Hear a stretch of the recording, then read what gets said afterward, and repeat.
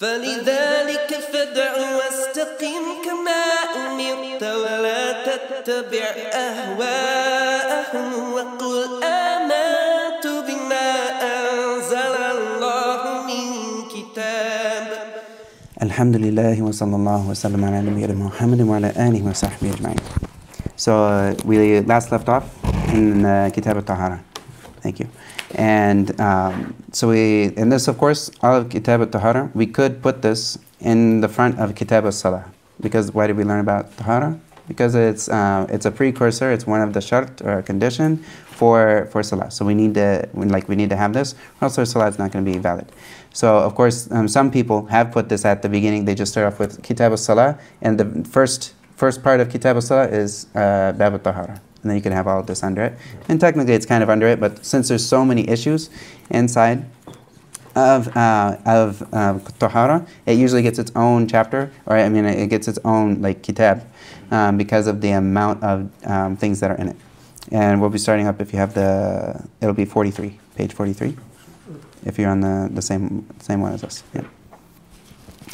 And so the first thing we'll talk about, as many of the people then they start up with Kitab al-Salah, is they will start up with the timings for it, just so we know the times for each of the Salah, because this is of the other conditions for the Salah, is that it needs to be in its time.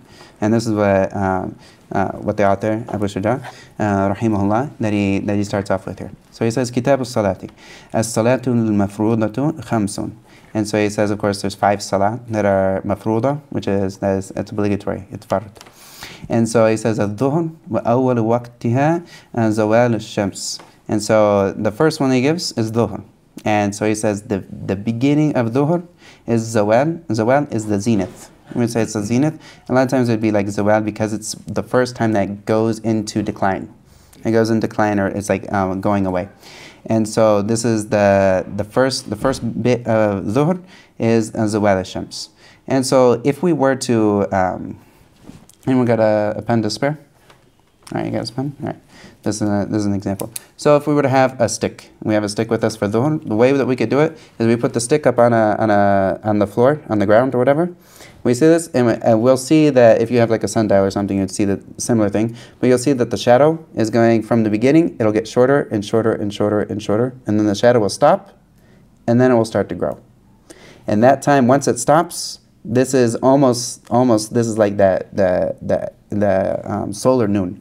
Once the shadow comes, there's dhuhr. As soon as that shadow, it comes smaller and smaller and smaller, and then it starts to lengthen, there's dhuhr. And this is the way that you know that dhuhr comes in.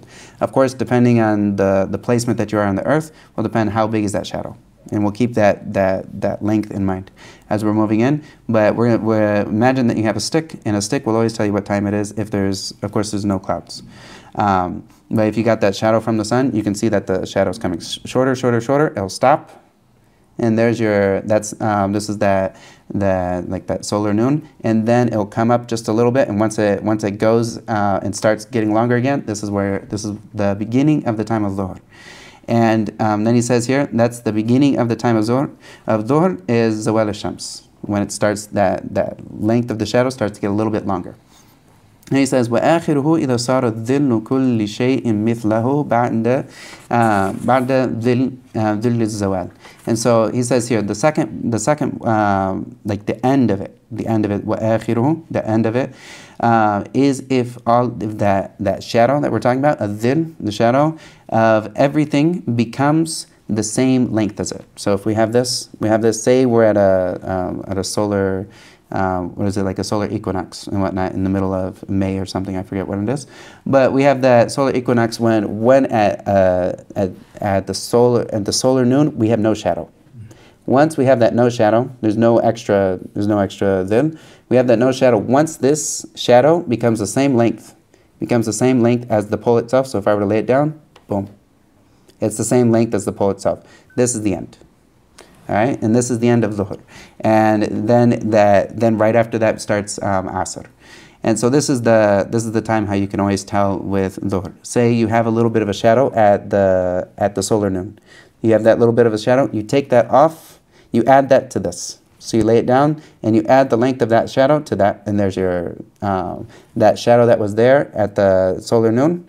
That shadow, you add that to the length of the thing that you have.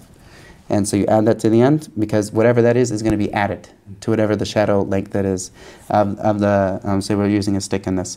And that will always be the same. And this is the way you can always gauge dhuhr. You can always gauge dhuhr. And also this is the beginning of asr.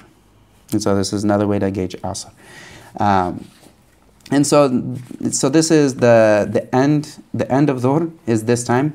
And also asr begins right after that. So like that next moment is asr. And he says, وَالْعَصْرُ أَوَّلُ وَقْتِهَا الزِّيَادَةُ عَلَى ظِلِّ الْمِثْلِ.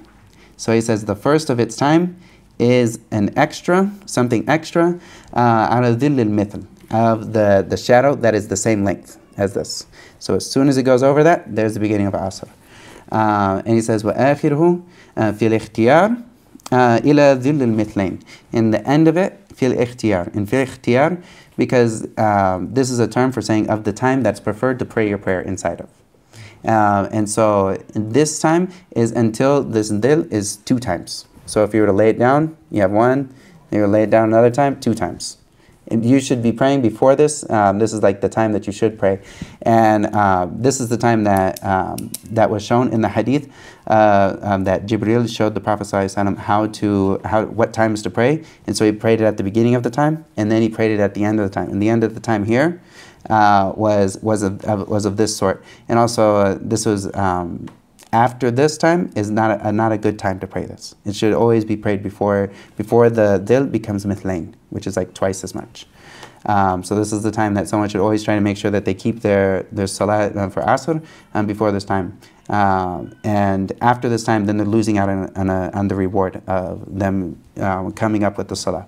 And also a general principle with all of these times that we talk about, there are multiple times inside of this. So we're talking about the time that your salah is okay to be prayed in.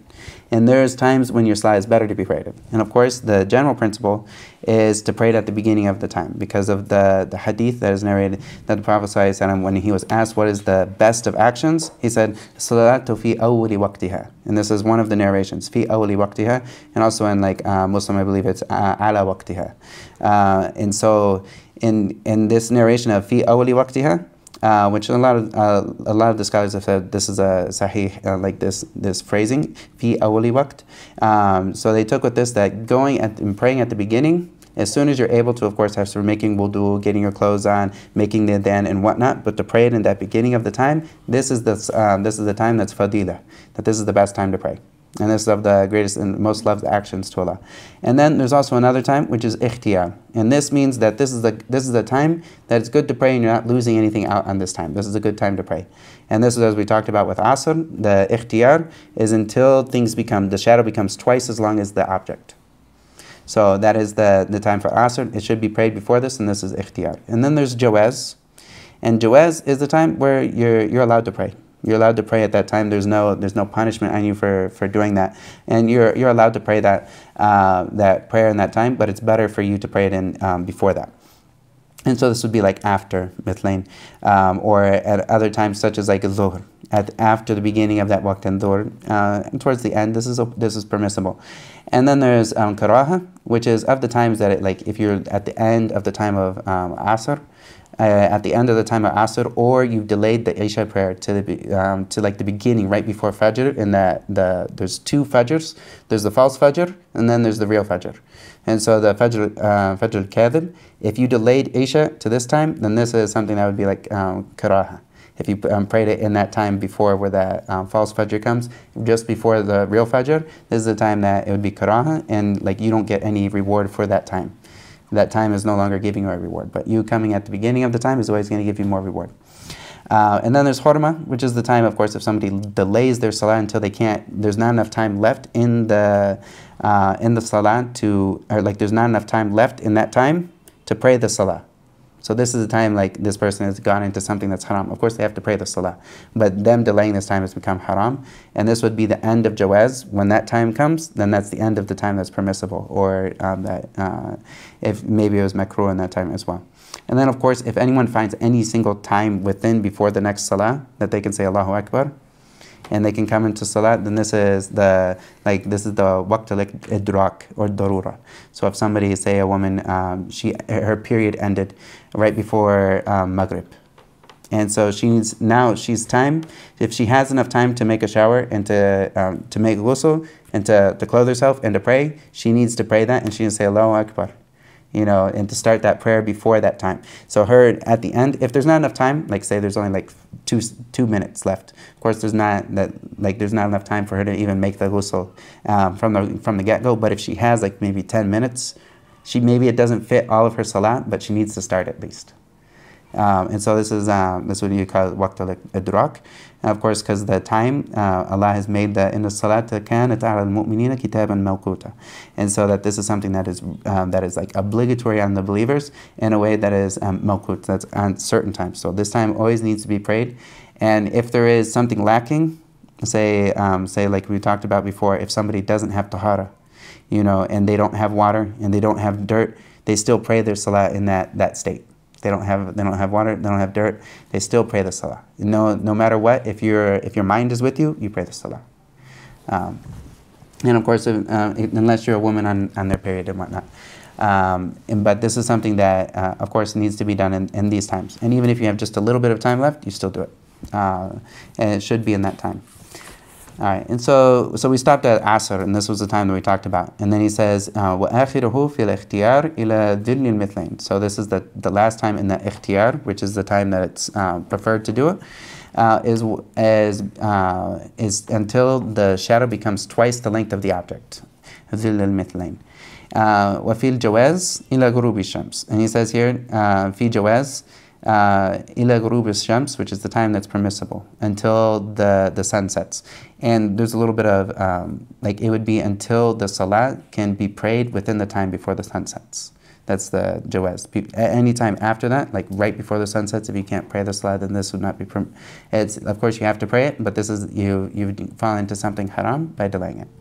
Do you have a question? Yeah, does the object have to be a specific size or specific? It's the same thing. It's the length of the object against the shadow. Okay. See, whatever maybe you got a pole that's sitting up. Maybe you got a pole like a light pole or something. Maybe you got a stop sign. All of this you can kind of see. You can kind of gauge, or a car. You can gauge kind of with your eyes if you see how that shadow starts to lengthen. Once that shadow becomes that way, or if you also see the sun, when the sun loses its goldness and turns into like an orangish thing, then this time is a time that it's preferred to pray before this. You shouldn't wait to do this, because this is what the Prophet ﷺ, he used to pray when the sun was still like it was something that was still bright and hadn't lost its shine.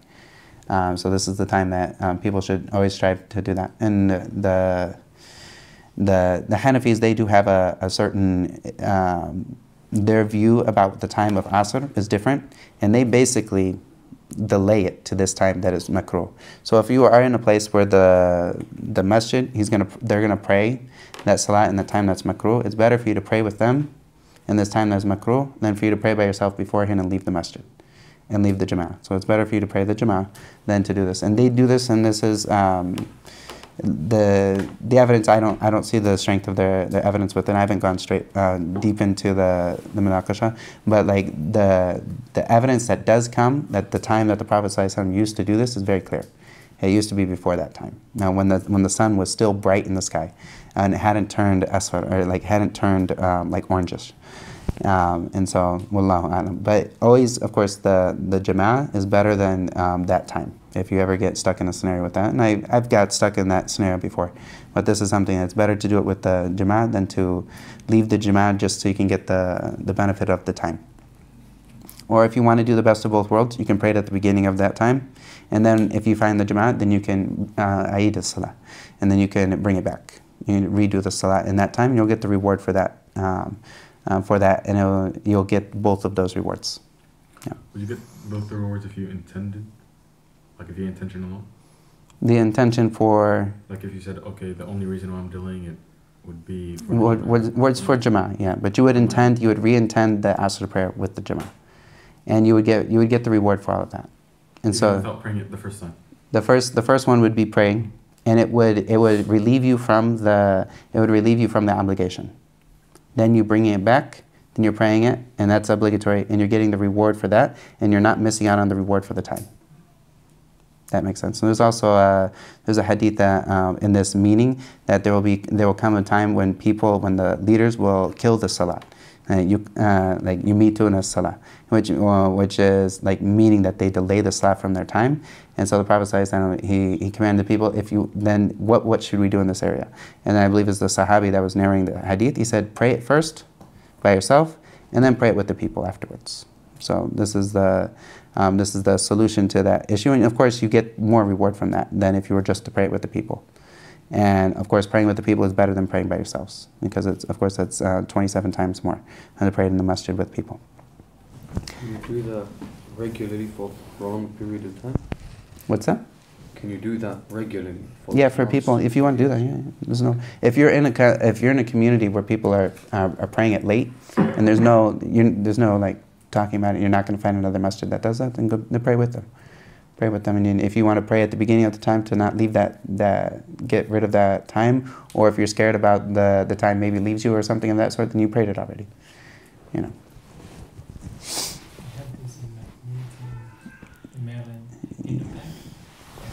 Yeah. The Fajr is almost Allahu musta'an. It's like makruh in this case. They take a hadith and they understand it in a different way than there's asfiru fi subh or bil fajr. Hadith means asfiru, which means to make fajr like bright or asfar. And so they think that means delaying. But the meaning of that hadith, that the rest of the people look at all of the evidence that the Prophet ﷺ used to pray in fi ghalas, when it was very dark. We'll talk about Fajr in just a second. But this hadith would be understood to make the salat long. You start in the ghalas at the beginning of that time, and then you lengthen the qira'ah. And the Prophet ﷺ used to recite with over 100 ayat, maybe 100 ayat in Fajr. So of course, like to have like 100 ayat, if he's reciting 100 ayat, maybe it's going to be like maybe 20 minutes or so. And from that time, from the beginning to the end of it, for him to lengthen the salat, this is something that's good. But it doesn't mean delay the salat. Asfiru doesn't mean to delay the salat, as this is the majority when they look at this hadith. But the Hanafis, they take this hadith and then they use it to delay the salat from that original time. But the actions of the Prophet ﷺ are clear that he used to pray at this time, all the time.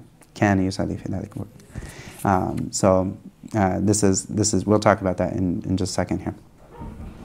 And so this is so we talked about Asr, and this is what happens with the end of. So we talked about the end of that time is when the sun goes down, or the time where you have enough time to pray the prayer before the sun goes down. That's the end of the time of Jawaz. And so then, of course, Maghrib, which comes from Ghurub al-Shams, which is like the sunset. Well, Maghrib waqtuha wahidun. And so this is the view of the Shafi'i madhab in Fil Jadid, in the new madhab that Imam Shafi'i had when he was here in Misr. In Egypt, he had two madhabs, one when he was in Baghdad and one when he was in Misr. And his new madhab was that the waqt is only one time. There's only one time for Maghrib, and he says here, he says, وَهُوَ غُرُوبُ الشَّمْسِ. So right after the sun sets, this is the time for Maghrib. And he says, وَبِمِقْدَارِ مَا يُؤَذِّنُ وَيَتَوَضَّأُ وَيَسْتُرُ الْعَوْرَةَ وَيُقِيمُ الصَّلَاةَ وَيُصَلِّي خَمْسَ رَكَعَاتٍ. And so he says, and with the time that it would take you to make the adhan, يُؤَذِّنُ, and وَيَتَوَضَّأ, and make wudu, وَيَسْتُرُ الْعَوْرَةَ, cover yourself, وَيُقِيمُ الصَّلَاةَ, and like make the iqamah, and then you pray 5 rakat. And this is taking into consideration the two after the Salat al-Maghrib, there's 2 sunnah afterwards, so this is 5 rakat. And if you were to count the 2 rakats beforehand, because the Prophet ﷺ said Sallu before Maghrib and whatnot, then this would be 7. This would be 7 in that case. And it's basically just enough for you to do all the things to get ready for the prayer and pray it right away. And that's the time for Maghrib. And he leaves it here. And of course, the Imam Shafi'i is famous for saying that if إذا صحح الحديث فهو مذهبي. And so of course, like there's other hadiths that are very clear that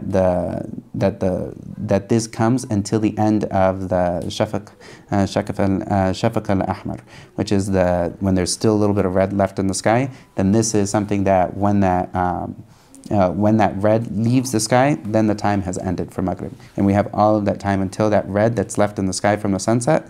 Then you'll see this kind of, there'll be like a reddish hint into the sky. Once this leaves, then the time for Maghrib has left. And this is the old madhab that Imam Shafi'i had. And he took the hadith of Jibreel when Jibreel, he had the Prophet ﷺ pray. And he had him pray at these different times. At the beginning he said, this is the time, then the next day he delayed it. And then the next day he prayed at the beginning of time, the next day he delayed it. And he started off with dhuhr. As the author here, he starts off with dhuhr, like following that hadith. He started with dhuhr, he prayed at the beginning of the time, and then he prayed asr at the beginning of its time, and he prayed maghrib after the sunset, and then he prayed isha after the shafaq al-ahmar, and then the next day he prayed dhuhr before asr. And then delayed these things somewhat. And so it's all delayed except for Maghrib was the same time. And so then Isha was delayed as well. And so so Imam Shafi'i took with this view, and he saw that Maghrib was something that should be prayed in that one time. But with bringing together all the hadiths, the other, like the madhab, when they look at the adillah, they'll say like his old view was what the evidence actually points more towards, and this hadith of Jibreel is actually showing the time of what is best. So we'd say this is the best time to pray it. And so not all of these times are actually, we don't get all of that you're not allowed to pray in this time because Jibreel didn't pray at this time. With the Prophet ﷺ. But rather, this is the time that we take that this is the best time for someone to pray. Wallahu ta'ala alam. And so this is for Maghrib, and the old madhab is the one that is mu'tamid. And I believe there's a wedge in the new madhab. But this is something that on the new madhab, this is well known that there's only one time for Maghrib, and it should be prayed right on its time. Just enough for someone to get ready and do it. And then for the old madhab, this is what most of the scholars will hold this view, and that's roughly about like an hour and 40 minutes or so for the red to leave. Wallahu a'lam. And so then he says here, wal isha, and so we're going into the next one. He says wal isha awwal waqtiha idha ghaba ash-shafaq al-ahmar. And so the shafaq al-ahmar is that reddish hue in the sky. Once that reddish hue leaves the sky, then this is the beginning of Isha. And so this is إِذَا غَابَ, which means leaves. Shafaq al-ahmar. And so this is the time when that leaves, then this is the beginning of Isha. And sometimes this can be hard for us to find in a like a light pollution, like the environment that we have, light pollution. Yuqaddar. And like this is something we go off of the calculations. So we take the calculations. This is fine. There's no problem with the calculations. And this is known like when if there was going to be clouds, the same thing. We go off of calculations. There's no problem with going off of calculations in this thing. And also the Prophet ﷺ, we talked about when the Dajjal comes with some of the fitna that he comes, that you won't be able, like a day will be like a very, very long period of time, a single day. And they say, what do we do about the salah? He said, yuqaddar. Like to make that calculation as if it was a regular day. And so this calculation-based method, this is something that is good for people to do. And the same thing for Isha. If Isha doesn't come in because someone is so far north or so far south in the summer that there's no Isha, then they take the closest Isha that's to them, and then they go off at that time. So there is a time between the end of Maghrib and the beginning of Isha, so? On the new madhab, yeah, there would be a time between these two where one is ended and then the next one begins. But on the old madhab, which is like the stronger view, and then it starts when the other one ends. Okay. The other one ends and this starts right afterwards. And for the madhab where there's an ending for Maghrib and then there's some time before the beginning of Isha, this time of praying Maghrib, is it like makruh or? No, it's not makruh. There's no evidence for it to be makruh. No, it's totally fine. There's no problem with that. So you can pray Maghrib until the adhan of Isha? Of course, the time before the adhan. But of course, to delay it to that point is, it's better for you not to delay it all the way to that. And also some of the calculation methods are different. Yeah. When you look at some people, like if you have a calculation of like Qurra, like this is one calculation method, and they'll give you 10 minutes later than what they do here. And so, like, just to leave the difference of opinion, get a little bit before, like, at least leave at least 15, 20 minutes leeway, just because of the difference of the calculation methods, and we don't see that. That's always the best thing to do in that case. Wallahu a'lam. And so this is Isha, and so this is the beginning of the time, is when that redness leaves the sky, and we can calculate that, and that's fine. وآخره في الاختيار إلى ثلث الليل.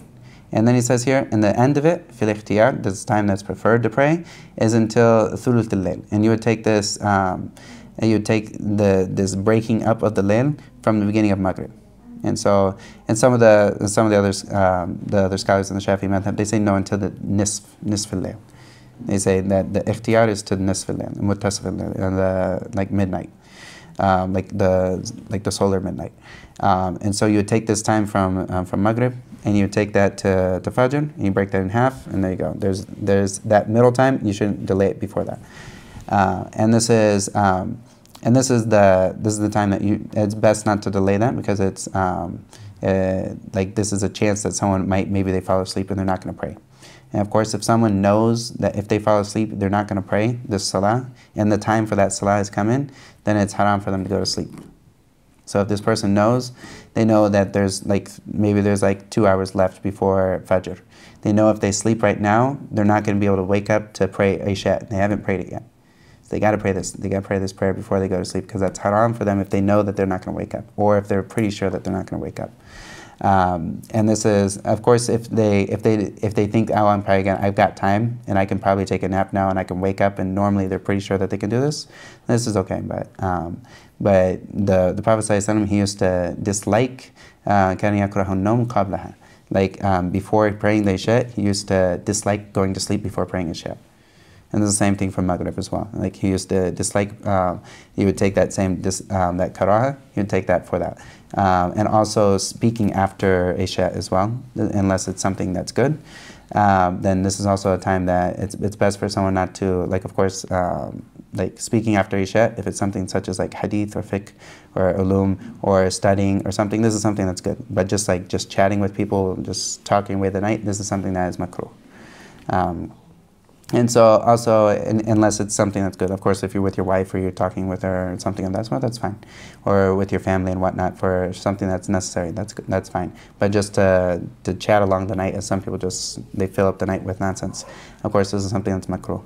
And then to the end he says, وَفِي الْجَوَازِ إِلَى طُلُوعِ الْفَجْرِ الثَّانِي. And he says here, for the jawaz, that time that is permissible, until the طُلُوعِ الْفَجْرِ الثَّانِي, which is the second fajr, which is the real fajr, fajr sadiq. And so this is, it's permissible up until that time to pray Isha. Of course, as I mentioned before, it's makruh after the first fajr. So it's makruh to delay the prayer and to pray it after the first fajr. So there's that first fajr, which is kadhib. In the first fajr that's kadhib, there'll be a light that comes straight up in the sky, and then it goes away. And then the fajr that's sadiq, it comes out like this, muntashir al-daw, and it comes out like that. And I haven't been out in the wild for a while to see this, so if anyone does find it and they can give me a nice picture of what the fajr, kadhib, and sadiq is, then that'd be great. But yeah, and because of light pollution, we usually don't see this. And so, speaking of Fajr, we'll talk about that here, since this is the next time. He says, وَالصُّبْحُ أَوَّلَ وَقْتِهَا طُلُوعُ الْفَجْرِ الثَّانِي. And so, Subh is also known as Fajr. Subh, these are two names for the same thing. أَوَّلَ وَقْتِهَا, and the beginning of its time is طُلُوعُ الْفَجْرِ الثَّانِي. So when that second Fajr Sadiq, when it comes out, and that's the one that has the light that comes out this way. And so, a couple notes about this. This is something that a lot of people have different taqdeer. They've done calculations for this. And there's different calculations that are out there. The calculation that Misr used is wrong. 19, there's nowhere in the world that you'll find 19 works. They use the daraja, or the degree, 19. That's what Misr uses. 19, it doesn't work. There's nowhere, you'll never find a 19 that works in the world. If you do find a 19, let us know. But we've never found anywhere, no one has ever been at 19 degrees before the sunrise, 19 degrees before that, when that sun is at a 19-degree angle before that. This doesn't give us Fajr. And every single angle is about 4 minutes. But at 16, okay, this is maybe, and this is 16 or 15, this is good. So when it comes to Fajr, and I don't know exactly what happened with Egypt, but everyone else has it around 15 and a half or 16. Like I'm pretty sure like Mecca and like Qura, the way their calculation method is like 16. This is fine, inshallah. There's no problem with that. And 15 is like, it's even better. But of course, like we use calculations. There's no problem with this. We have to. But for the 19, it's very far. It's very far removed. If anyone finds it that it actually works, then great. But I've never heard of any single person who's ever been in a place that used that degree of 19, the calculation of Egypt, that it actually works.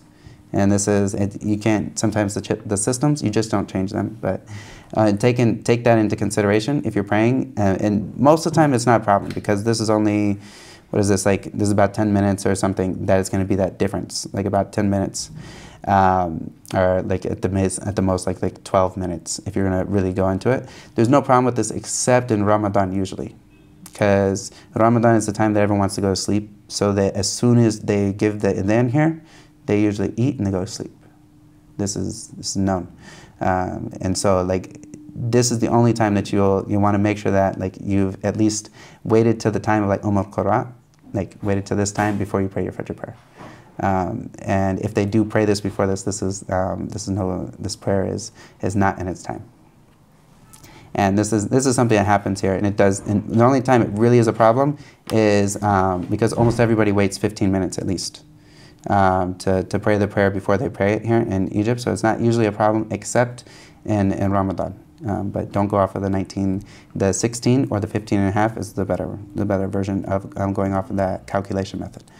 And you can go off the Mecca. And there's usually, like if you're on a phone or something, you can always just put on the Mecca version, and this is good, inshallah.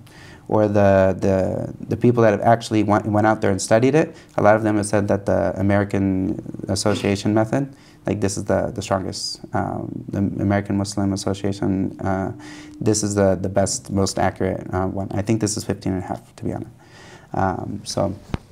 So these are two options, but of course, like if you were in Mecca and they prayed at this time, there's no problem with that, inshallah. And so then he says here, going back to the end of this time now, he says وَآخِرُهُ فِي الْإِخْتِيَارِ, like the end of it in its preferred time, إِلَى الْإِسْفَارِ, until the isfar is when the sun actually has given light to the land, so you can now see what's going on around you. This is when it comes to this time, then you should try to pray it before this time comes out, where the sun is light. And this is the beginning of the time for the Hanafis. This is their beginning of their preferred time. But it's narrated that the Prophet ﷺ, he used to pray in the time where it was very dark, until the person at the end of it, he could barely see the person who's sitting next to him. Like it was so dark that the person, when he's sitting in salah, he can barely know who's next to him by looking.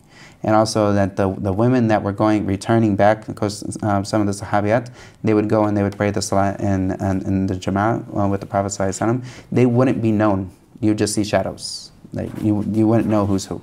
And so of course, like this is that time that was known that the Prophet ﷺ used to do a lot. So of course this is the time that it's the best time to do. And this is like a proof against the Hanafis. If the Prophet ﷺ used to do this a lot, then this is always the best way. And if somebody does bring it, like they lengthen the prayer, this is the meaning of the hadith. And the majority, they would look at that hadith, asfiru bil fajr, means to lengthen the salah until that it would reach that qira'ah, or that reciting, reaches a longer period of time, until like by the time the salah is ended, that we have reached this time. And of course, if someone starts before this time, then they have gotten the benefit of this. And if they go into the time at the end of ikhtiyar, and they lengthened it until this time, that's only benefit. That's good for them. It's the time when they start is that we're looking at. And he says وَفِي الْجَوَازِ إِلَى طُلُوعِ الشَّمْسِ, and then in what's permissible until the sun comes out. And this is from the beginning of the peak of the sun, when the disk comes and pokes up, and this is the time that it is, and that is permissible to pray until then. And of course, there's a hadith that the Prophet ﷺ, he said, whoever من أدرك ركعة قبل غروب الشمس فقد أدرك العصر, or كما قال, that whoever made a rak'ah before the sun went down, then he's got the salah. Like he made the salah, and the salah is asr. He made it in its time, or in the same thing also before the sun comes up. And so making sure that, of course, we should never delay these things. But if you get the rak'ah in, then it's like as if you prayed that, at least that rak'ah as would be considered a debt. and this is the view of the Shafi'i madhab. If you got one rak'ah in before like the sun sets or before the sun rises, then you have gotten the salah, and the rest of it is kind of just repetition of that, and your salah is in it. Like, of course, you shouldn't delay it to that point, but it would be considered a debt, as opposed to qada. Like a debt is when something is done in its time, and qada is something that is done after its time is already ended, and you're making it up. Wallahu ta'ala a'lam. So this is what has to do with the timings for the salah, and of course he'll come back and he'll talk about the times that are makruh after a few chapters, inshallah. He'll talk about the times that's makruh to pray in, and that will come up later. And so the next thing he's going to go into is of the conditions for salah. And of course, this is very important. And he talks about the conditions for wujub as-salah, which is these conditions. We will talk about them here in salah, but these are also conditions for taklif in general. For us to be held responsible, these are also the same conditions here. And so this is actually something that's important when that is talked about in usul al-fiqh. For who are the ones that are commanded to obey, and that they're held accountable. So he says here, فَصْلٌ وَشَرَائِطُ وُجُوبِ الصَّلَاةِ ثَلَاثَةُ أَشْيَاء. And so he says that for the conditions for salat to be obligatory, there's three conditions here. He says, number one, al-Islam, and number two, wal-bulugh, and then number three, al-aql. And then he says here, وَهُوَ حَدُّ التَّكْلِيف. And this is the definition of taklif. Like this is the things that need to be here for a person to be held accountable. They need to have these three. One is Islam. And so, like, of course, the person who, if they haven't become Muslim yet, then once they become Muslim, we're not going to tell them you need to make up all these salah. This is something, when we talked about it in usul, we talked about the person, if they die in a state of kufr, then they are held accountable for all the salat that they missed. But as far as the person, when it comes to our actions, if they become a Muslim, then once they become a Muslim, they start from there. And what before that, Islam was not something that's held obligatory as far as their actions, because it's forgiven for them. And when the usul looks at it, they say if this person died as a kafir, he's also going to be punished for tark salah, for leaving salah. He's going to be punished for that. So this is from one view of like, do we command this person to make up a salah? No. It wasn't obligatory on him until he came into Islam. And then from another side, then we'd say like this person is forgiven for all that salat that came before. And so that's the first one here is Islam, and of course the person needs to. And then the next one is bulugh. Yeah, you had a question about Islam? Yeah, what if someone, for instance, apostated? They would need to make up all the salah that they missed. Yeah, because they already knew that salah was obligatory, and this is something that, in general, the apostate is not given a free card for him being stupid. Like this is and also the psalm that he missed, he needs to make that up. Also, if there was a zakah he missed, he needs to make this up. And so they were in Islam. They saw the Islam before, so they're held at a different status than someone who wasn't like kafir asli. Now, the person who is a non-Muslim from the get-go, he is given a lot more like leeway with what happens beforehand and whatnot. But for someone who's been in Islam, they tasted Islam, and then to leave it, they know that this is obligatory on them, so this doesn't leave them because they come back. Of course, this should never be something that prevents someone from coming back to Islam. But at the same time, this is not like a free card for someone to say, "Oh, I'm going to try something." But yeah, so if someone did leave Islam and then they came back to Islam, they need to make these up. And if they, this is something that also the same thing with siyam, like all their fasting and whatnot, they would need to make that up as well. Yeah. What if someone had a couple of years of not practicing, but they missed like almost not every single salah, but many salah. Like many salah. Yeah, the Shafi'i opinion is that this person needs to make up all of their salah. Anything that they're sure that they missed, they need to make it up. The fatwa, like there's a lot of time there's the fatwa which is for the people, and then there's the rulings according to like the madhab itself would say this. Mm-hmm. And then the fatwa is that this person, when they make their tawbah, they make sincere tawbah, and then they start from there. And so Allahu A'lam. And also this is the fatwa that Dr. Labib Najib, he gave this. He talked about this in a he kind of gave an understanding of this, but he says, of course, like closing the door for tawbah, and like opening the door to like yets, like someone to despair when they have like all of this on their plate. This is of course not this goes against the maqasid of shariah, like the main points of the shariah. So of course, holding this and say this person made tawbah for what he missed, and like the benefit, what he should do is he should try to do as many extra salah as he can to make up for that what he did. And also looking at the hadith that the Prophet ﷺ said of the first things that someone will be held accountable on the day of Qiyamah, Yawm al-Qiyamah, is that they'll be looked into their salah. And if there's anything missing from the obligatory salah, then Allah will look into the nawafil. And we'll take that to make up the naqs in this. And so looking at this hadith, like to put that, to make sure that this person does extra. He missed up. And of course, like this is going to be hard for him to count all the days and all the salah and do it all over again. But for him to try to do ijtihad and try to make sure that he gets up and does extra salah to make up for that, this is also good too. Yeah. Wallahu ta'ala alam. And so, yeah, so here's the first one, was Islam. And so this is for the salah to become obligatory. And of course, for the kafir asli, this is not obligatory for him. Even though we call him to it and call him to Islam and we call him to pray and everything in the sharia, we'll call him to that. And of course, as I mentioned before, in the usul, they would say, yes, all of these things are obligatory for everyone. But in fiqh, like the actual application, until they become a Muslim, we don't command anyone to do anything. And so here the bulugh, and this is also the next thing. And bulugh is coming of age, and reaching of age happens for everyone. And for like, there's two things that happens for everybody. One is that they reach 15 years, and these years are hijri years. This is lunar years. This is not the solar calendar. But rather it's the lunar years. 15 years, this person is bulugh, baligh. And if it's not 15 years, then whenever before that, then this is like the last thing. 15 years, if none of these other things happened, then he's baligh at least at 15 years. But before that, if any time that semen accidented, so any mani, that accident from a man or a woman, then in this case, then this person has become baligh. So any wet dream, or even if they did it themselves for some reason, anytime that the semen comes out, from now on they're baligh, and that they're held accountable for everything from that point. And so this is, and also for a woman, you add to this hayd, menstruation.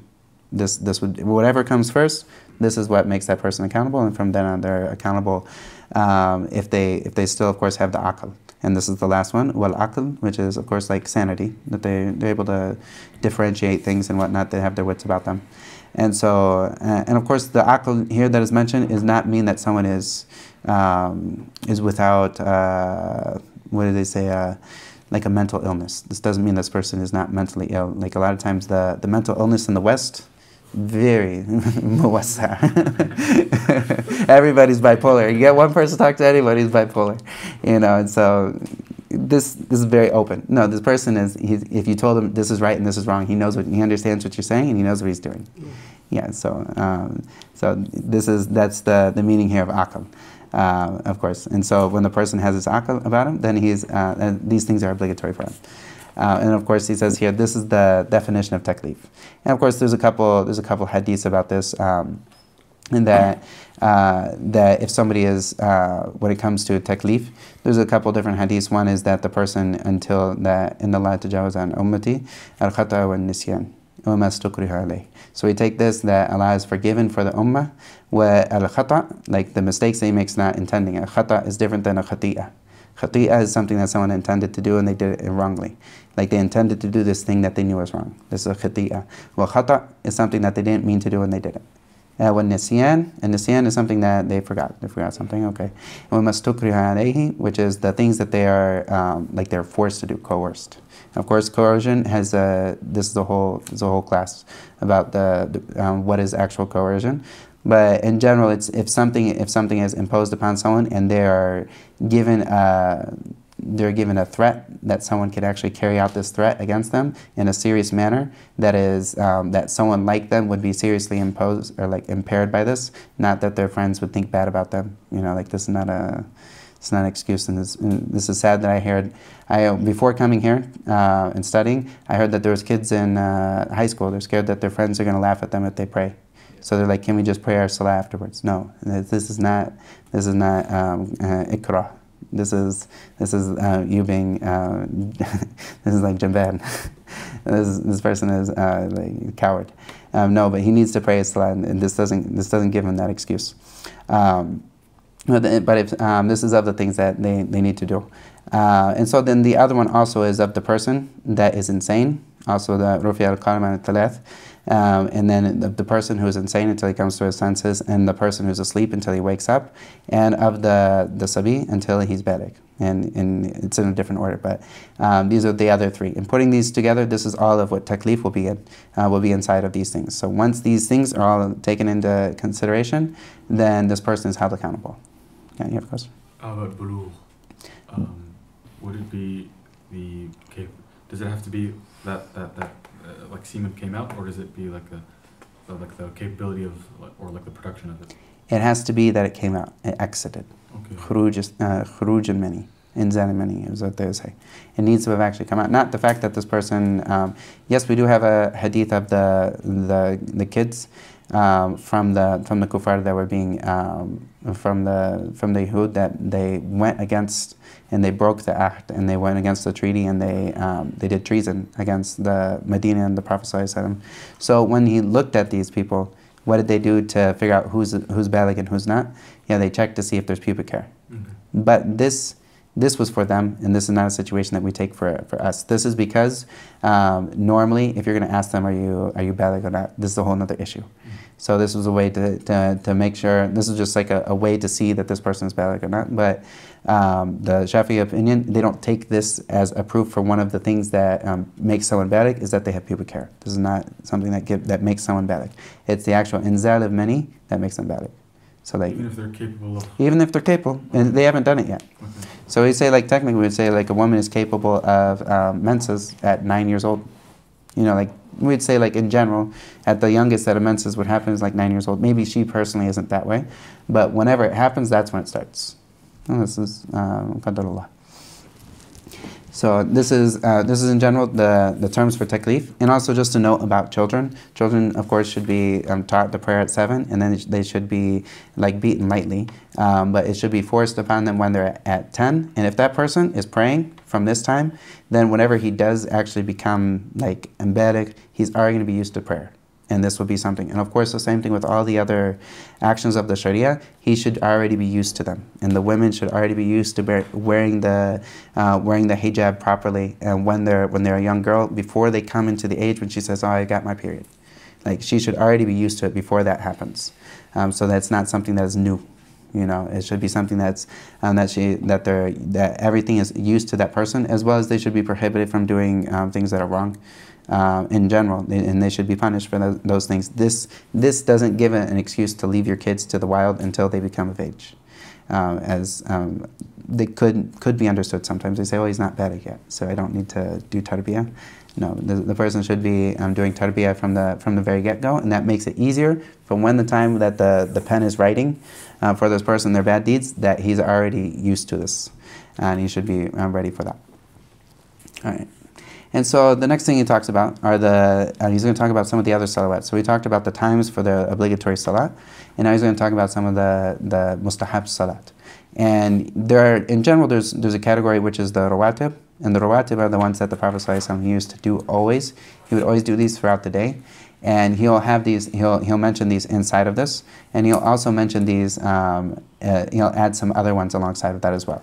And the first one that he says here, he says, وَالصَّلَوَاتُ الْمَسْنُونَاتُ خَمْسٌ. And what he means here that are masnunat, he means the salawat that are done in group.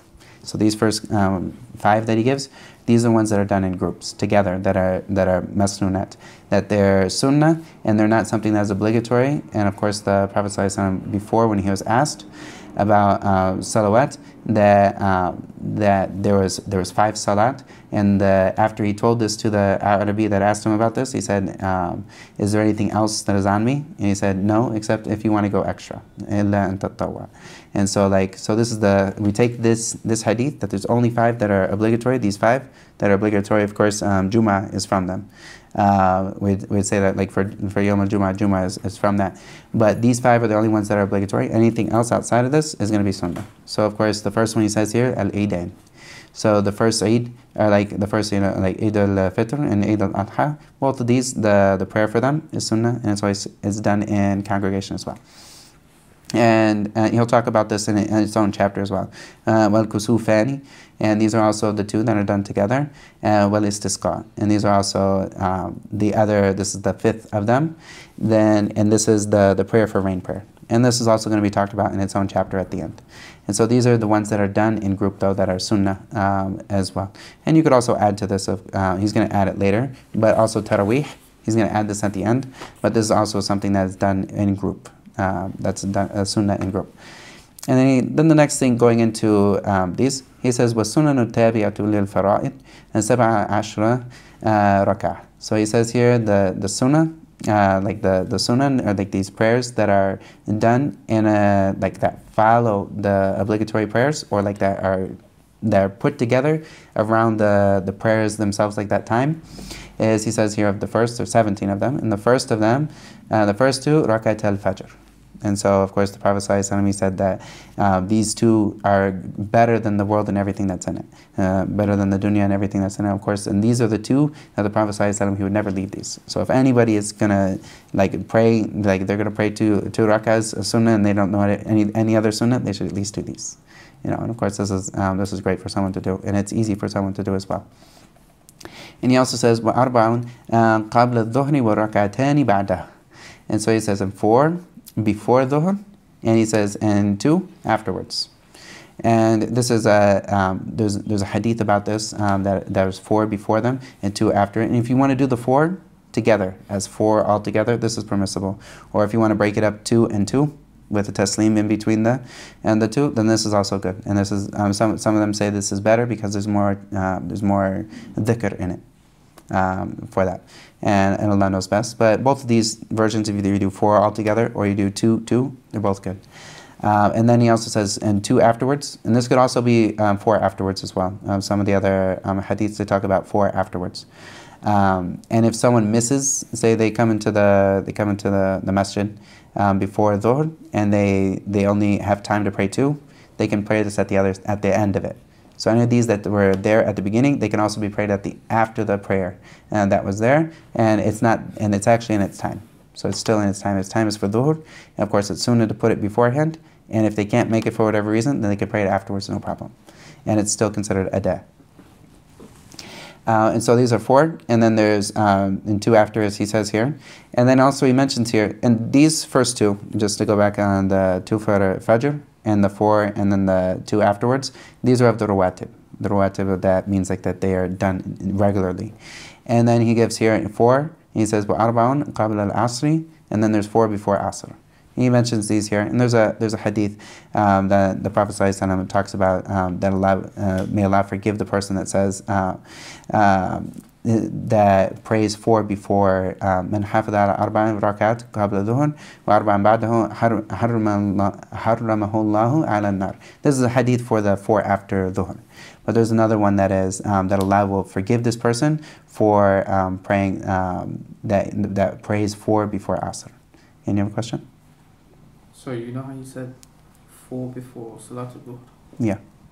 What about the 2 rak'ah when you are entering inside the masjid before sitting down? Yeah. So these 2 rak'ats that are for entering the masjid, these are 2 rak'ats that are غير معينة. Like this is mutlaqa. Like this can be done any way that you pray any rak'atain. This is not a specific salah. This is a salah. Anything that is 2 rak'ats, it fits this. And so you just have this intention when you pray the first, and you can combine these 2. Okay. Because this is something that it should be done any 2 rak'ats. If it's the obligatory salah, you come in at the obligatory, and you intend that I'm not going to sit down until I pray these 2 rak'ats. Oh, this is 4 rak'ats? Okay. Then you've done what is upon you. This is, and of course, if you sit, this is before someone sits down. So this fits into any one of these salat before. And also, there's another general concept that the Prophet ﷺ said that between every 2 adhans, there's a salah, like a rak'atain. So between every adhan and the obligatory salah, there's always going to be, and the iqamah, there's always going to be 2 rak'ahs. So you can put this anywhere. So whether it's Dhuhr, Asr, Maghrib as well. I don't know if you should mention Maghrib. And also Isha, before Isha. This is also a sunnah. But it wouldn't be considered rawatib, but it is a sunnah. Yeah. The hadith you said about Allah making nar haram for the person that prays. Yeah. 4 before or after? And 4 after. 4 before and after Dhuhr. This was the evidence for the 4 after. And he says 2 here, but there's also 4. So you pray, it has to be 4 before and 4 after. Yeah. And this حرم من حافظ على 4 ركعات قبل الظهر و4 بعده حرمه الله على النار. Of course, this is understood whenever you have these huge, that reward of harram, and this is, of course, this person stays away from the major sins. And he also makes sure that if he does make any major sins, he makes tawbah. And he also does the obligatory things that are upon him. This does not mean that it's a free card. If you just do this one thing, you don't even pray the regular salah, but at least pray the 4 before and 4 after. No, this is, you always take these huge rewards. We always take them in the concept that the person is doing what is called for them to do. Yeah. And the same thing, غُفِرَ لِمَا قَدَّمَ.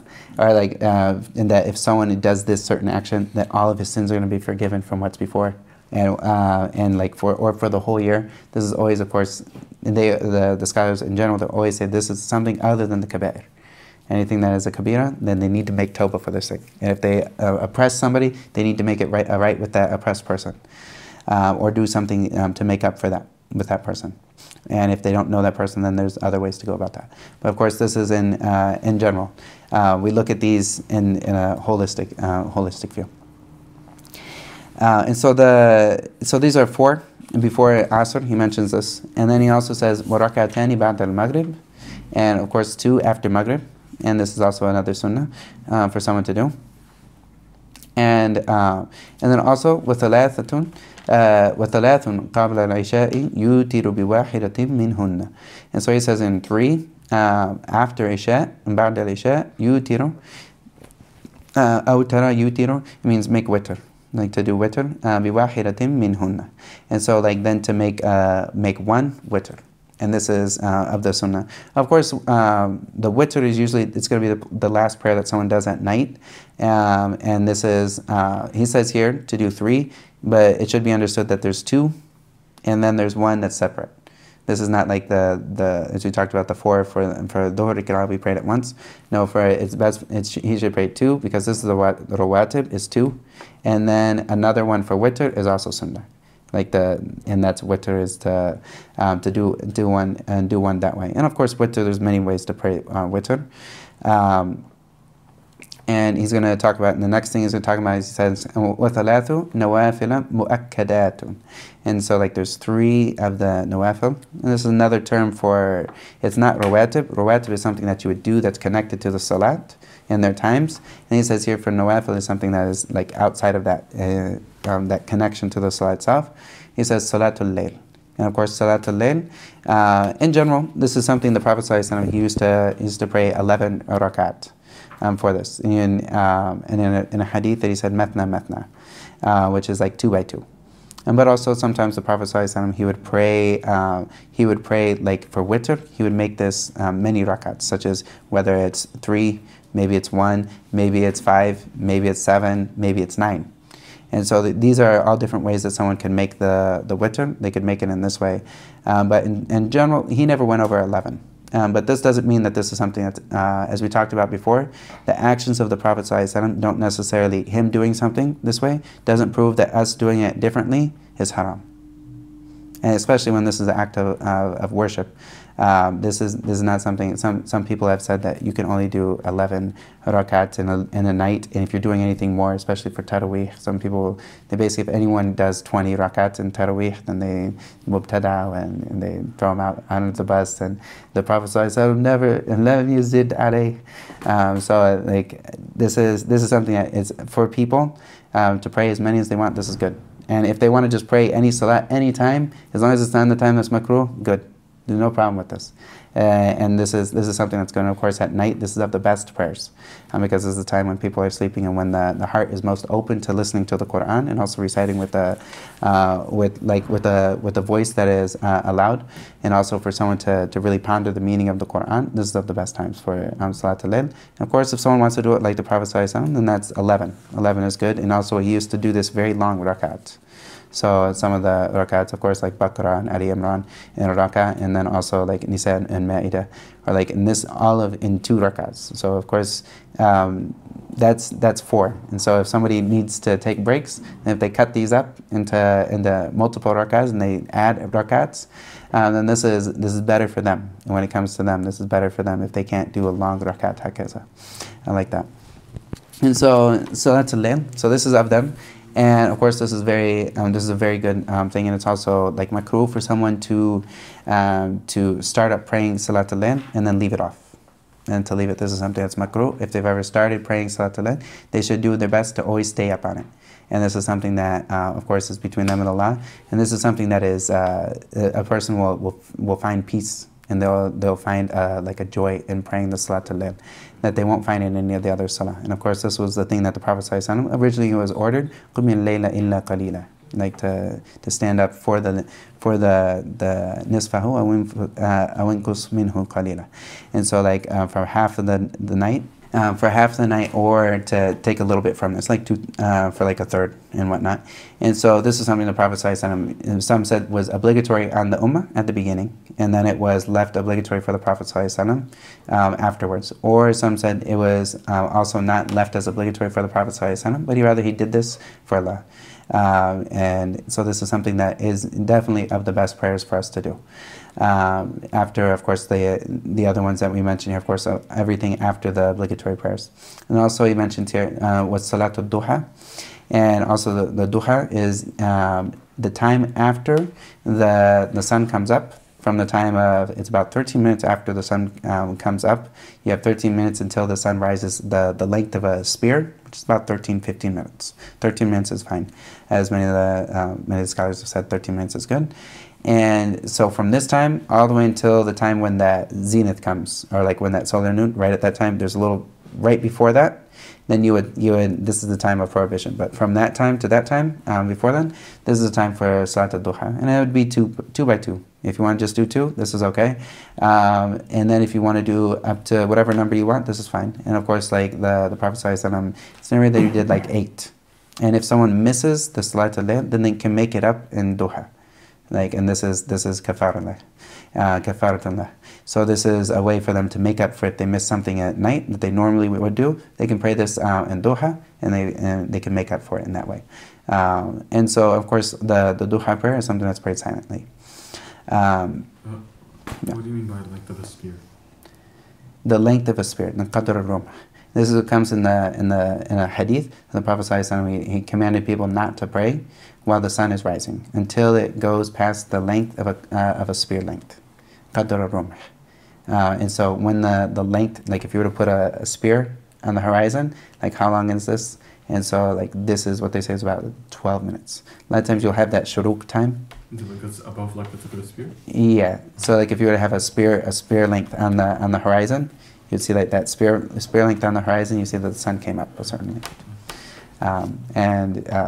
This is something that, so we don't fall into the prohibition of praying while the sun is at the beginning of its rising. From the time that it starts rising until a little bit after that, it'll come up when he'll talk about the prohibited times of praying, and this is of them.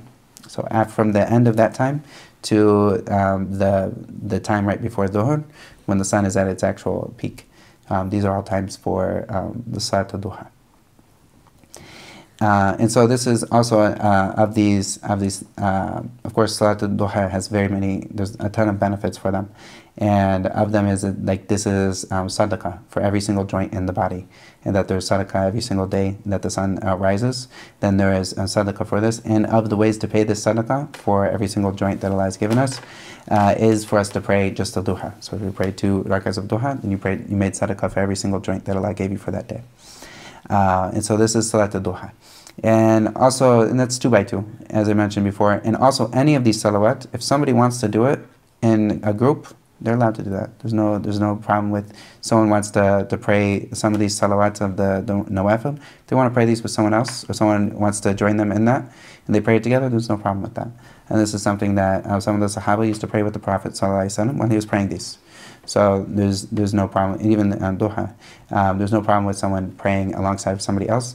But of course, like to make it like a strong habit that you only pray with somebody else, like this could come into an area where it is like it's close to bid'ah. But this is, if you don't take it as a habit, there's no problem with praying with other people in these or doing these sunnah. Sometimes maybe someone wants to pray salat al-layl at a masjid every once in a while. They have a qari, and he comes in and he prays salat al-layl, and he leads people, and they like his voice, so they stand up, they pray salat al-layl, and it's just a random night. Yeah, that's fine. There's no problem with that. Yeah. One thing I see commonly, like if somebody entered the Jama'ah late, once the Jama'ah is finished and he's praying the rest of himself, or if he's praying a sunnah, people join them for their Yeah, and there's no problem with that. And we'll talk about it. Maybe we'll talk about it later. But in general, the person who wants to pray his fard and he doesn't want to pray it by himself, he can pick anyone up as praying a sunnah or fard. It makes no difference for him. He still gets the reward for the jama'ah. Okay. Yep. What if even if he's making up a prayer. A few weeks ago in rehab, I was praying. We had a jama'ah, and then behind me there was a line, and once we finished our salah, and everybody behind us continued by themselves, correct? But the two people who were on the complete left side of that line, one of the guy at the very end started reading out loud, and that made the guy to his right side pray behind him. Oh, he joined into him? He joined into him. Yeah, there's no problem with that, inshallah. Yeah, There's no problem with that. Like for someone, if someone's praying munfarid, they're praying by themselves, and then even after they went into that, if they're praying by themselves now, for them to join with someone else, there's no problem with that. And he was part of the original Jama'ah. Yeah, there's no problem with that, inshallah. Because now he's munfarid. No. Yeah, and like the Shafi'is, they said there's no problem for a munfarid to pick up with someone else who's in another salah. He just follows him now. Okay. And of course, like he follows him wherever he's at, and he also takes the number of rakats that he was doing, and he does the number of rakats that's for him. Like if he already did 1 or 2, and this person's doing 4, then of course he's not going to do extra. He's already done 1 or 2. He would just pick up with him and wait for him, or he would just finish it before the other person after he does more. Yeah. There's no problem with that, even though it's strange, and I don't know anyone who does this. Yeah. But that's the first time I heard someone doing it. Yeah. Is it better? Of course, like praying in Jama'ah is better. Yeah. But the person that already prayed with Jama'ah, he already got the reward for praying in Jama'ah. But maybe like praying in Jama'ah again, maybe this is, inshallah, there's no problem with that. And that's also getting a reward. Yeah. Wallahu a'lam. But the Shafi'i madhab is totally fine with that. There's no problem with this prayer whatsoever. And so this is so that's the Salat al-Duha, and also for Salat al-Tarawih, this is something that is also sunnah, and this is something that the Prophet ﷺ, he did this for a few days. He did this for like 3 days, and then when he saw everyone was gathering to do this, he stayed inside and he didn't go out and lead the people at this time, and he prayed alone for that night in Ramadan, so that like he says khawfan and yuftarad alayhi, and so like that he didn't want this to become something that is obligatory on people. Of course, this was of the rahmah of the Prophet ﷺ, that he would if he knew that something, there was a chance that if he did something always, that it could become obligatory. Like maybe Allah would make it obligatory, or that people would think that is obligatory.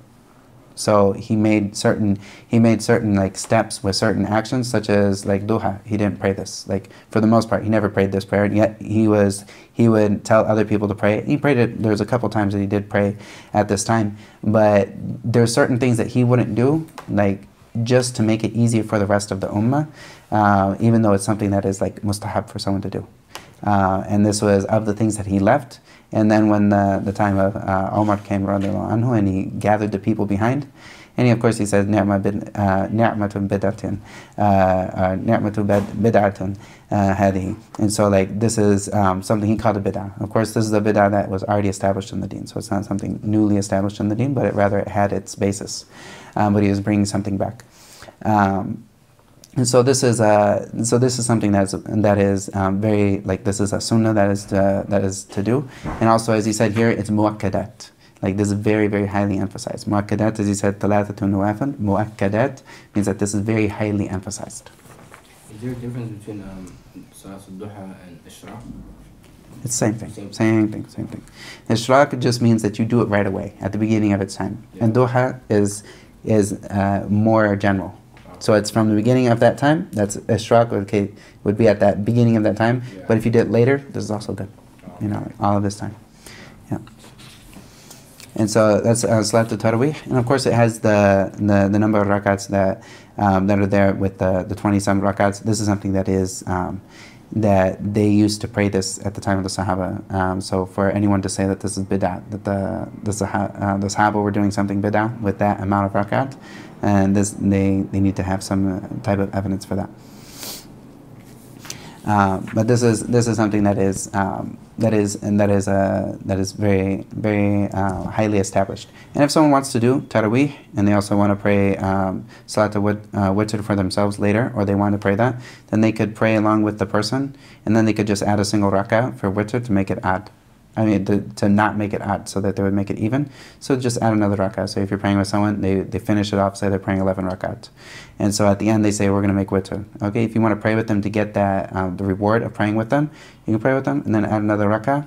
At the end of when he gives his taslim, you stand up, pray at the last rak'ah, and then you can make your witr later on, if you're going to do that, and you're make tahajjud or something of that sort for Ramadan and whatnot. Wallahu ta'ala a'lam. And so the next thing he goes into is he's going to go into the shurut al-salah. So the conditions for salah, and these are of course very, very important, as all of the conditions also are negators of salah. All of the conditions are also negators. And a condition is something that without it, you won't have the salah. If you don't have the condition, there'll be no salah. But if you have the condition, it's not necessarily mean that there is salah.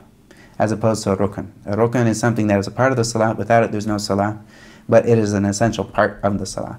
So like wudu is not necessarily a part of salah, but it is a condition for that salah to be accepted. And so this is the shart. And so he's going to talk about this. And if the condition at any time in the salah goes away, then this is something that breaks the salah. And so all of these conditions will later come, and when we talk about the things that break salah, we'll talk about all these conditions are things that break the salah. So if they're lost inside of the salah, then the salah is broken. There's minor exceptions, but in general it's that way. So it says here, فَصْلٌ وَشُرَائِطُ الصَّلَاةِ قَبْلَ الدُّخُولِ فِيهَا خَمْسَةُ أَشْيَاء. And so he says that there's 5 of these conditions before coming into salah that are obligatory, of course, before coming into it. The first of it, طَهَارَةُ الْأَعْضَاءِ مِنَ الْحَدَثِ. And so in here, he says that the tahara needs to be done for the actual limbs. Of course, talking about like having wudu, and also from janaba. So making sure that the person is tahir. And also one najasi. And so min al-hadathi wal najasi. So if there's any type of najas on this person, then this is something that would invalidate his salah from the very get-go. And this is a condition that he gets rid of all this najas. And of course, we talked about this in the bab, talking about istinja, and also we talk about this when it comes to what we're wearing. Like if something is not from a dead animal skin that wasn't slaughtered properly and whatnot, or wasn't like the hide wasn't tanned, then all of these things would come into this najas as well. And also this would also come across his clothes as well. It needs to be free from najas. And so these are the first 2, and of course the evidence for that when it comes to the clothes and whatnot is what Allah said, وَثِيَابِكَ فَطَهِّرْ. And many of the mufassirin, they said وَثِيَابِكَ فَطَهِّرْ means that this is something that someone needs to make sure that they clean their clothes. And when is the time for that? Of course, like for salah. Wallahu ta'ala alam. And so he says here, وَسَتْرُ الْعَوْرَةِ بِلِبَاسٍ طَاهِرٍ. And so he says, and also the person needs to have covered their awra with libas and tahir, with clothes that are tahir, that are clean from this thing, from any impurities. And the evidence for this as well is خُذُوا زِينَتَكُمْ عِنْدَ كُلِّ مَسْجِدٍ. And Ibn Abbas, when he referred to this, that this is when someone should, when we talked about this referring to masjid, here's the time of salah, or it's the time of sujood. Like when someone is coming to pray, then he needs to make sure that he's wearing clothes, and of course that cover his awrah. And we'll talk about at the end of when we talk about this. We'll talk about the end of the awrah for the man is between the rukbah and the surah or rukbatain. So the surah is the belly button, and anything between the surah and the knees, all of this is awrah, as well as the thighs. Thighs are awrah as well. And also the back, the lower back is also awrah. And Nasif Shadid, a lot of people will they will wear like t-shirts and pants, and whenever they go into ruku', whenever they go into sujood, they're breaking their salah because they don't they're showing either their lower back or even worse than that. And this is something that breaks the salah, because this is the awrah for the man is what's between his belly button, like it made a circle around that to the waist, all the way down to the knees or the thighs, and the thighs are awrah. And this is the majority of the ulama upon this opinion that the thighs are awrah, especially when it comes to salah. Yeah. So if you're praying behind somebody and when he goes into ruku, you see that his shirt comes up a little bit and we see his lower back, do we break away from praying behind him, pray ourselves? If it's something that he can quickly be reminded and he can do this, then this is one thing. But say if he's like this and and it's something that's major, and you would pray by yourself. How can you be reminded though? You could say Subhanallah or something of this sort, but this is sadly it's a bad problem. It's a bad problem. Like I've seen it a lot when I pray with a random person. Yeah. Like when I pray with random, I come into the masjid and I see someone praying. I usually try to look for someone with a thobe. Yeah. Because I don't know who these people are, if they're going to be mindful of this.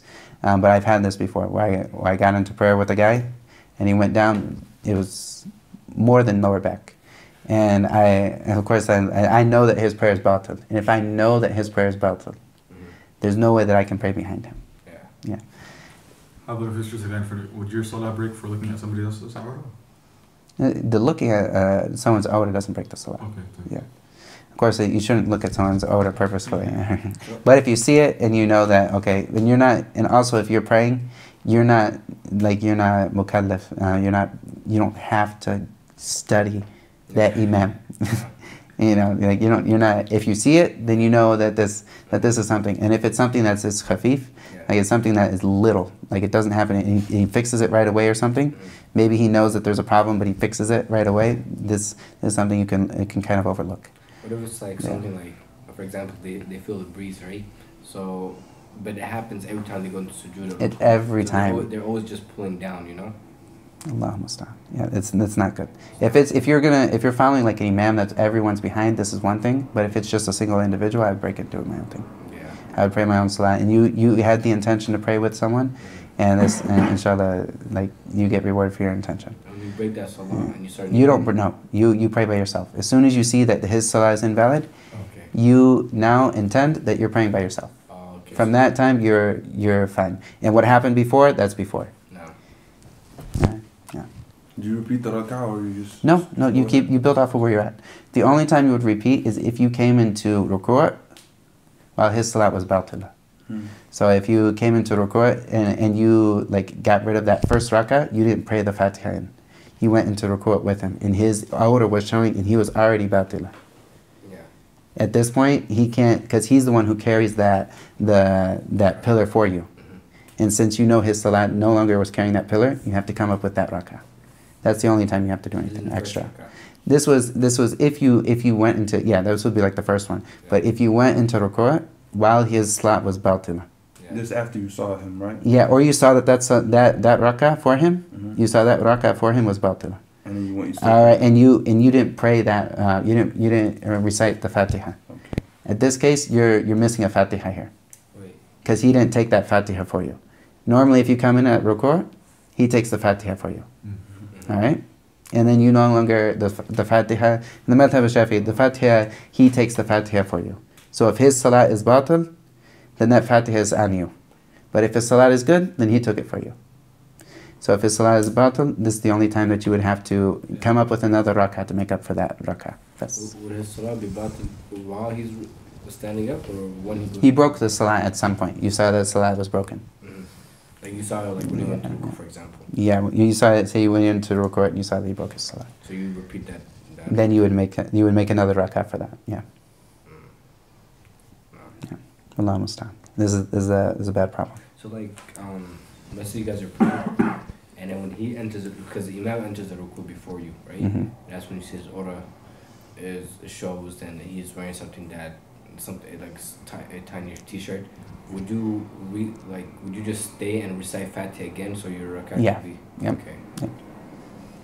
Because you don't have to go follow him. Once you know that his ruku' is batila, you know that, okay, that from that point you would stop. Yeah. And you're still standing, so You might as well just you keep going where you're at. Yeah. Allah musta'an. And of course, this is something that we as people that are learning, as students of knowledge, we should make sure that we tell people. Yeah. You know, this is of the amr bil ma'ruf wa nahy anil munkar. And this is sad, but this has become a serious problem. And Allah musta'an. Is there al-udhr bil-jahl or?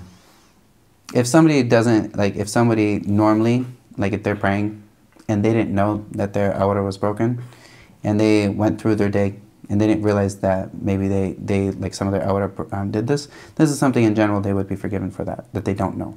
But if someone tells them and says, hey, your aura was showing the whole time, then he knows there's no jahl here. Even though they don't even know the aura breaks the salah. He would move on from there. You would tell him from there, yes, and then he would move on from there. Okay. Inshallah. We prayed behind people whose aura showed in the past. Like right now, as I'm remembering. No, that's jahl. That's ma'fur, inshallah. Okay. Yeah. Yeah, and Allah musta'an is definitely an issue. But this is the state that we're in, and of course, this is one of the reasons I really. Like, I would hope that anyone, if they are going to wear pants, there's no problem with wearing pants. You can wear pants all day. But make sure that you are ready to pray salat at any time. And that you're not going outside with short shirt, that every time you go into ruku', that you're going to be showing skin. Like, this is, someone should be mindful that, of course, the biggest thing that they do within their life is salah. You know, like this is the biggest pillar of Islam as a Muslim is salah. So someone should always be prepared to make salah wherever they're going and not be left in that. And also another issue alongside of this that happens is sometimes people have these distressed jeans. I think they call them distressed. I don't know what they call them these days. But they're torn purposefully. Oh, no. And they're right on the thighs a lot of times. And these thighs are showing skin. And this skin that's showing from the thighs, if you see skin, then this is part of the aura that needs to be covered. And so if somebody does find themselves in a situation where they did this thing, just put a piece of paper down there.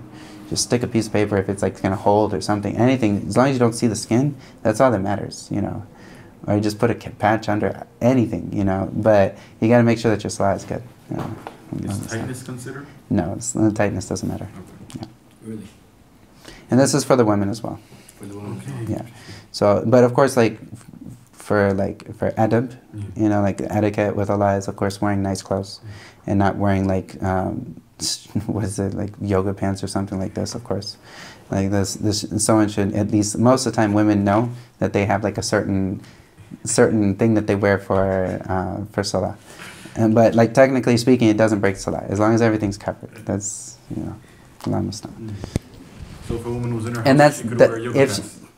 Her salah would be sahih. Okay. As long as she's not showing skin. Okay. If she wore pants. Yeah, the salah is sahih as long as she's not showing skin. And if she's in the presence of non-mahram men, then in this case she needs to be covered, not be showing anything. This is one thing, and this is another thing. The aura that we talk about in salah is not the aura we're talking about in front of men. No. These are two different things. They shouldn't be mistaken. Yeah. In front of men, does really baggy pants, does that count as hijab? Yeah. As long as it doesn't show anything. It doesn't show the hajam, like it doesn't show any of the Details. Yeah, there's no problem with that. Of course, you take into consideration the times. So if you're in a place where any woman who wears pants is going to be looked at in a bad way, because everyone around her is wearing like a very good like abaya, then in this case it's like she shouldn't go against these people with what she's doing, like wearing pants. But if she's in a place where she has a long something that's loose fitting that covers like her legs, and nothing is like shown, like none of the body parts are shown, then there's no problem. However she does, even if she's wearing a hoodie, she wears a hoodie and she does up a hoodie or something of this sort, as long as, of course, like there's certain things that shouldn't be shown, like from this shouldn't be shown. And of course, for those who hold the opinion of the niqab that it's obligatory, then of course that's another thing that shouldn't be shown as well. And this is the aura that is talked about in the babs of salah is not the aura that is talked about when it comes to men. So these should always be separated though. A lot of confusion comes when people put these two together. These are two different things. And the agreed upon, or like the Shafi'i opinion that is held the most weight, that's given the most weight, is that the woman is supposed to wear niqab. This is in front of ajanib, in general. This is the Shafi'i opinion of the later comers in Shafi'i. You'll never find any of the later Shafi'i madhab, like the people of the later, that ever say that it's okay for her to show her face. In the beginning, maybe there's rooms for debate, and of course it's a huge debate. But in general, when we talk about the awra in salah, this is one mawdu', and it should never be put there. And a lot of times, a lot of people talk about the awra in salah, and this is not you're talking about a different issue now. This is something that it's a long conversation. So maybe we'll talk about it later when we come to when we talk about the details of the awra for the women. But in general, the awra for the woman in salah, everything needs to be covered except her face and her hands. And her face is the same face that she washes. So she washes here to here. This is not face. So this should be covered for the women. You see some of the women, they'll wear kind of hijab here. This is good. This is much better than wearing it this way, because this is technically not face, and she's supposed to be covering everything except her hands and her face. So like this is the better thing for them to do. Wallahu a'lam. And so, of course, and also the covering. The covering means you can't see skin. You can't see the color of the skin. So if someone's wearing something that's shafaf, like something that's very thin, and you can see the skin under it, this does not count. But if it covers the skin, and you don't see it, even if you were to see like light, and you can kind of see like the hajam, but you don't see the color of the skin, this is fine. And so, وَالْوُقُوفُ عَلَى مَكَانٍ طَاهِرٍ. And this is the next thing that he brings in here of the shurut, or conditions, is standing in a place that is tahir. He means by wukuf, anything that you're touching while you're in the actual act of salah. So while you're standing on something, you can't be standing on something that's najis, as well as you can't be making sujood with your head on something that's najis, or putting your hands on something that's najis, with the exception of like bird droppings. This is something that, because of the problems in the masjids, a lot of times there'll be lots of birds that they have their nest right up at the front row, like one place that I was at. And so this is something that, because of the necessity, this is something that there's no problem with that, as long as it's not wet and you're not wet when you're touching it. And these are the two things. Of course, we talked about dry on dry, no problem. But it's the wet on wet that's the issue when it comes. And when here in particular, they'll say as long as his face is not wet while he's touching the bird droppings, there's no problem. This is the Shafi'i method. And also with and as long as the bird droppings aren't wet when he's touching it. So these things, inshallah, there's no problem with that. And this is a problem in Egypt, and I didn't necessarily see the same problem in America, but here it's definitely a huge issue. In this particular condition, this is the view of the Shafi'i madhab, that the place itself needs to be pure. If you put a rug down on top of something that's impure, then you are on the rug. This isn't you. So this doesn't count. Say you know that there's najis on the ground, you just put a rug over it and you pray, no problem, as long as the rug isn't actually soaking in the najis, and you're not stepping on the najis that now is on the top of the rug, So this is fine here. And also he says here, وَالْعِلْمُ بِدُخُولِ الْوَقْتِ. This is also another condition. A condition for the salah is knowing that the time has come in. Very important. So if you just stand up, you start praying, and you don't know what time it is, or you don't know that the time went on, and you didn't even think about the time. You just woke up and prayed Fajr. Maybe you prayed in its time. Maybe you didn't. Maybe it's not time yet. Maybe it's afterwards, but you didn't even look at the clock or anything. You don't have no clue what time it is. You just prayed. This salah is invalid. Because from the conditions of salah is to know that the time came in. So you need to know that the time came in, or done some type of ijtihad to go and know that the time came in. as of course, because the salah is upon the believers, kitab and mawquta, like according to time. So the time is a vital part of the salah. We need to know that the time came in. How about if somebody did ijtihad, and then later they found out that they were early, and then when they found out it was the time, if they knew for sure that they prayed before it's time, they need to make up the salah. If they know for sure, if they did their ijtihad and they realized that they prayed on time, they did their ijtihad, this is good. If they did their ijtihad and they realized they prayed after the time, then they prayed it. It's qada, technically, it's qada, it's not ada, but they prayed it in their ma'zur. They did their ijtihad. Okay. And also, wastiqbal al-qibla, and this is facing the qibla. And so facing the qibla is also that. And also making sure that they do whatever they can to make sure that they're facing the qibla. Like whatever. And of course, like if we can see the Kaaba, we need to see it. We need to be facing it, we can't turn away from it. If you can see the Kaaba, you're there in the haram, you're inside, you can see the Kaaba, you can't be facing, the Kaaba's here, you can't be facing this way, where you are no longer facing towards it. You have to be faced towards it. And like there, of course, they have like like all the tiles are pointing towards the Kaaba, but the Asaf Shadid, I've seen people facing this way. What's this? And the same thing, if you can see, if you say you're in Mecca, you're not in the Masjid al-Haram, you're in Mecca, you should be facing the Masjid al-Haram. And the Asaf Shadid, I've seen people facing this way, and the road's this way. And tell people, if you ever see someone like this, tell them, like, this is the Qibla. Let them know. And so this is, and so facing the Qibla is something that they must do. And if they're outside of Mecca, they face Mecca. And if they're outside of like that general area, then they face like Saudi Arabia and whatnot. And of course, if they're and we have our, like the ways that we use the compasses and whatnot for the shoulder, there's no problem with that, inshallah. And like these compasses kind of do the ijtihad for us, like that we have on our phones with GPS and whatnot, and this is good. And so, and then also, وَيَجُوزُ تَرْكُ الْقِبْلَةِ فِي حَالَتَيْنِ. He says here, and it's permissible to leave the Qibla in two instances. And he says, في شدة الخوف, and this is in all, like, if someone, what he means here, like musayyifa, which is when someone's in battle. Someone's in battle and they're in war. Like the time is still kitab and mawquta. Like the salah needs to be prayed in its time, no matter what. But if this person's in that, then he can pray either facing the qibla or away from the qibla while he's in this state. And this is so while someone's in this hard this battle, they can pray facing away from the qibla, and this is for like obligatory salah as well as other salah. And then also for wafid nafila, and so specifically for the sunnah or nafila, fi safari ala rahila. And so like if someone is traveling, and this is even a small traveling. It doesn't have to be the traveling that we break our salah in. It can be a small matter of traveling, any traveling. The safar here is not the long safar that we say is like 53 miles, or was it 80 kilometers. This is any type of traveling, even a small amount. So if they're on the ala rahila, which is of course like on a riding beast. But this, like we would use qiyas in this thing, and we would say if someone's in a tuk-tuk, they can pray. If someone's driving taxi, they can pray. Of course, as long as they're not putting someone else in danger. And normally, you would start off the prayer, face the qibla. When you say Allahu Akbar, make it takbir to ihram.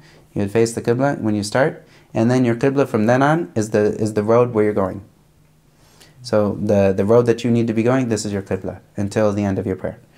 And so this is something, of course, for someone, maybe someone's very busy and they can't pray all their nawafil that they would want to do, except that they are going from one place to another. This is fine for them.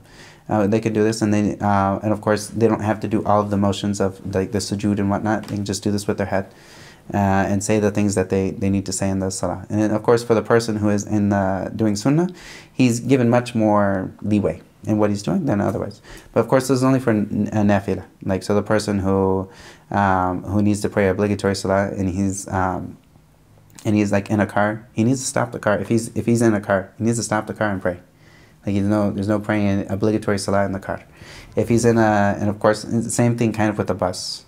A lot of times it's very difficult for someone to stand up in a bus, face the qibla. They would have to stand up in the bus, face the qibla, and do all of that while they're facing the qibla. And if the bus turned, they need to keep facing the qibla. And the same thing of a train, you can kind of do this. And the same thing with a boat, or which is like a boat, is the plane. The plane would be like the same things that we talk about the boat. We'd say it for the plane, but you need to face the qibla in these scenarios if it's obligatory. It doesn't. You don't get away from that. And facing the qibla, in general, means that you're not facing it, which means that you're having your back to it. And like if you have like a 30 to 45 degree angle where the qibla is somewhere here, this is good. Like if you're away from it 30, 45 degrees, then this is where you would no longer be considered facing the qibla. Unless you can see the qibla and you know you're not facing it. That's when it becomes like where you see it, then you have to be right at it. Yeah. How about if you're in the plane, how about like the darura? Darura, if there's, you have to pray in its time. Yeah. A lot of times the prayers, you can pray in the plane, but if they do ever get in a problem where you can't get out of your seat, then you're like a person that is in a boat. And the person that's in a boat can pray sitting down, like say there's turbulence, and they're not going to let you out, and the time is going to go away. And you have to stay in your seat. This is like the person that's in a boat that is tossing and turning, and they sit down while they're praying. How about like the facing? The facing, they would still face the direction. Do whatever you can, you make sure they're facing the direction. Yeah. Yeah. Wallahu a'lam. What if you're like going away from the Kaaba? So it's literally No, but if you're, say this is the Kaaba, I'm not for sure where it is right now, but if I was this way, I'm not even facing towards it. But if I'm like this, like this somewhat, I'm not like away from it, but this is like definitely away.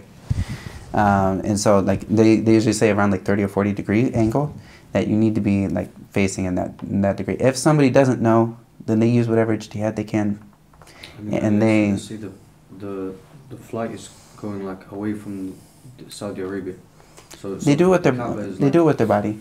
They kind of face, if they're in their seat and they can do this, they're doing this. They pray this way. Yeah, they're this way. Their trunk is that way, but they just face with their torso the way that they can, or as much as they can. Of course, like and a lot of times the prayers, there will be a time where you can find a place. And of course, I always recommend if somebody is going on a flight and they can join their prayer beforehand, join the prayer beforehand. Don't get stuck at the end of Asr and you haven't prayed yet, and you can't do anything. You're stuck in your seat and you don't have wudu. It's definitely that's a hard place, and be mindful of the times as they change when they do that as well. Because sometimes you're running against the sun, sometimes you're running with the sun. So if you're running into the sun, your time is going to go away much faster. Yeah. So of course if you're going east, you're going into the sun, and your time is going to go out before you know it. So keep that into mind. Yeah. Say my seat is this way on an airplane. Yeah. And the qibla is behind me. Allah and the musta'an. flight attendants, they say you can't unbuckle your seatbelt to turn back. So what should I do? You pray as you can. So You pray as you can. You pray as you can. Allahu a'lam. How about the awqat when you're going into the, against the sun? Going against the sun, going towards the sun? Yeah. Other than this gives you more time. If you're going towards the sun. It shortens your time. If you're going east, then you're always going to be shortening your time. Which time do you follow? Oh, you follow the time of the place that you're in currently. So let's say you're on a night flight from America to Saudi Arabia. So on the way somewhere, you're going to start to see some light in the horizon. Once you start to see that light, you know it's Fajr. You pray. So you go for kind of these times, and you can kind of the plane time where you're at. We're at currently. Yeah, and of course you're not going to find these. Probably won't find these on the website. Like on your phone. Your phone probably won't calculate for you very well. So just do a little work. But of course, since you can combine salat, this helps you. Like this gives you somewhat, and you'll know after a certain time, this is definitely ba'da dhuhr. You'll know like this is after dhuhr, and definitely you'll know when it's asr and whatnot. So this is something inshallah that's helpful. Any other questions? Inshallah, the next chapter that he's going to go into are the arkan of salah, and because of time, I think we'll leave this so we can take this all at one go. Because of course we'll be talking about the actual what's inside of the salah, and we'll take this all at one time inshallah. وصلى الله وسلم على نبينا محمد وعلى آله وصحبه أجمعين.